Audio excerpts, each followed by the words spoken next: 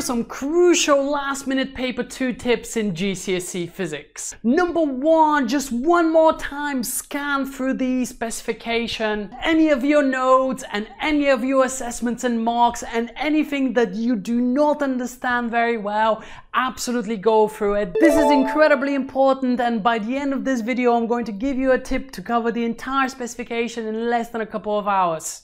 As you're doing that, pay particular attention to tricky parts of the syllabus. For instance, using the left-hand rule. Solve some questions on those tricky bits. If you've done all of this in the preceding days, absolutely do a past paper under time conditions. Pay also great attention to rearranging any equations, and it might be worth having a scan through your equations sheet to see how to rearrange every single one of those equations for all the different variables. On 6-marker experimental questions, remember to note which variable you're going to vary and which variable you're going to keep constant. Remember that if you're taking any measurements, you need to state what measuring instrument you will use. For instance, measure the current with an ammeter, the voltage with a voltmeter, length with a ruler, etc. Now, I actually have a revision video covering the entire specification, and I've put them in order for paper 2 in this playlist that I've put in the description, and an excellent starting point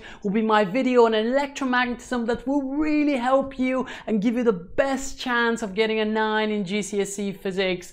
This video is right over here. Good luck tomorrow.